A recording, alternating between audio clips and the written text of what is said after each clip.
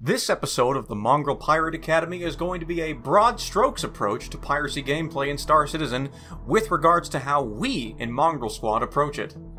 We're going to share with you the framework that we have used over the years that has allowed us to adapt, overcome, and exploit additions and changes in mechanics, and we want to share it with you.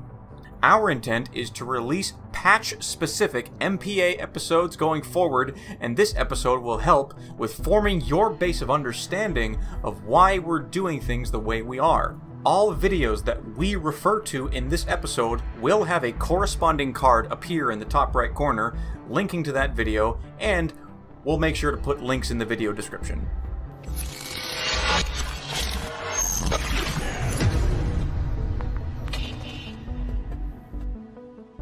Now, whilst the four methods of piracy are different to one another, they do hold some similarities in execution. Thus, we're able to create a framework to build off to execute the different methods. If you're not sure what the four methods of piracy are, check out MPA Episode 1 that covers the types of piracy to learn more about them. What we have done is distilled how we do piracy into what we call the sequence of piracy, and this dictates how we as pirates approach pirating any target, regardless of the method that we're using. The sequence of piracy breaks down into three phases: finding a target, engaging the target, and reorganization in the post-hit. Now, talking about finding a target, we're going to skim over this point as we have an entire episode dedicated to this phase, and we highly recommend that you watch it. At the time of the release of this video, the points in it are still very relevant. Next, we're going to cover engaging with the target. This phase is where the type of piracy you engage in dictates what you do next. However, all the types have the common goal of establishing control over the target. The more control you have over the target, the more you reduce the risk of failure and increase the guarantee of profit. However, guaranteed profit doesn't mean that you get maximum profit. The different methods that the target can employ that increases risk for you and your crew cannot be understated and is a non-exhaustive list of scenarios too long to go into detail. Just remember, the less control you have of the target, the more opportunities they have to screw you and your crew over.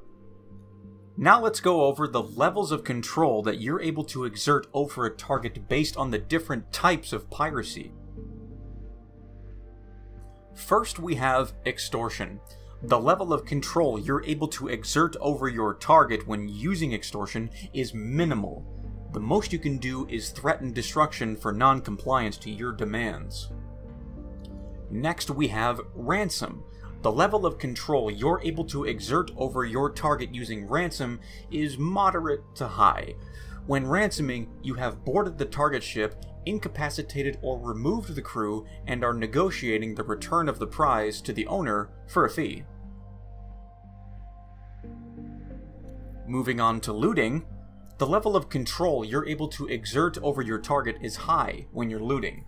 When looting, you should remove the crew of the target ship completely. However, incapping them will work too, but you have to keep in mind that players will also be a quantum travel beacon to the members of their party. And lastly, we have scooping. The level of control you're able to exert over your target is the most you can achieve when scooping, because you're effectively deleting the chances of any resistance by destroying the target outright. They can't resist if they're not there and there's nothing for them to travel back to. So, now that you understand the levels of control, we're going to break down engaging a target into what we call the sequence of a piracy attack, and more than likely why you clicked on this video. The sequence of a piracy attack breaks down into three phases as well: interception, subjugation, and exploitation. Interception is where your QED assets will move onto your target to prevent them from entering quantum travel, and your interdiction assets will begin working on putting your target into a position of disadvantage. This is where we start to see the differences in the methods of piracy. For extortion, you can begin trying to contact your target via comms to make your demands. For scooping, this is where you will begin working on destroying your target. And for ransom and looting, this is where you begin working on disabling your target, either using distortion damage or putting the target ship into a soft death state before boarding. Subjugation happens when your interdiction assets have put your target into a position of disadvantage, and a position of disadvantage can range from losing a shield face, disabling them with distortion, or destroying their engines to make it harder for them to run away, for example. So, for extortion, subjugation comes in the form of stopping your target from being able to move or making your threat, comply or die. For scooping, subjugation comes in the form of just destroying your target. For ransom and looting, subjugation comes in the form of boarding the target and removing the crew completely by just killing them and forcing them to respawn. Exploitation is the final part of the sequence of a piracy attack and bridges engaging a target with reorganization in the sequence of piracy. This involves the taking of the prize from the target.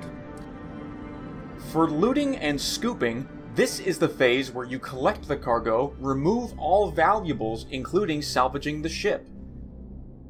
And for extortion and ransom, this is where you receive the credits from your target, and if they don't pay, you move into either looting or scooping.